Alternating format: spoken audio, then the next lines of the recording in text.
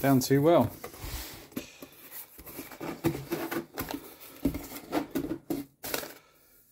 Lovely. Doctor Who, The Essential Terrance Dicks Volume 1. This is a reprint of Terrance Dicks, famous Doctor Who Target book novelist. Reprint of some of his most notable Doctor Who works, voted for by the fans. So it's a new collected edition. We've got Doctor Who and the Dalek Invasion of Earth, Doctor Who and the Abominable Snowmen, Doctor Who and the Wheel in Space, which is a rare Target novel, so that was included because it's very hard to get hold of. Doctor Who and the Auton Invasion, which was his first Doctor Who novelisation. And Doctor Who and the Day of the Daleks, which is a great novel. It was actually the first Doctor Who novel that I ever read. It's got a greatly expanded upon storyline over the TV version. These are really beautiful, thick hardback books. This one is really heavy.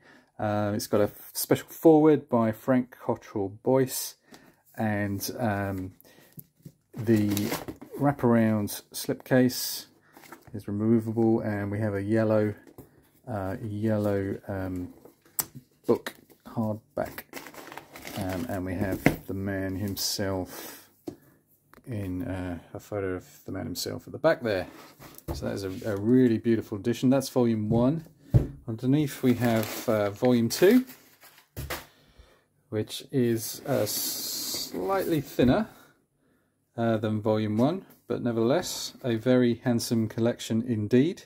We have Doctor Who and the Genesis of the Daleks, Doctor Who and the Pyramids of Mars, Doctor Who and the Talons of Weng-Chiang, Doctor Who and the Horror of Fang Rock, and the brilliant Doctor Who and the Five Doctors, or Doctor Who the Five Doctors. Let's just go with that. And this one has a foreword by the comedian Robert Webb, who did guest star in one of Matt Smith's episodes, I believe. There we go. This one is in red, so they are different between 1 and 2. The retail price UK is £25, but they can be found online cheaper than that if you shop around, as I said. So this is the two books side by side.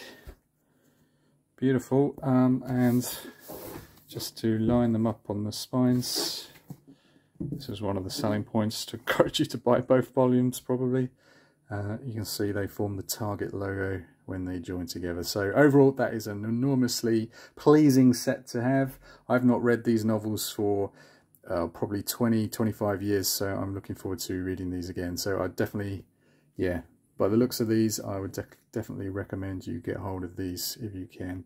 Thanks for watching, and I'll see you again next time.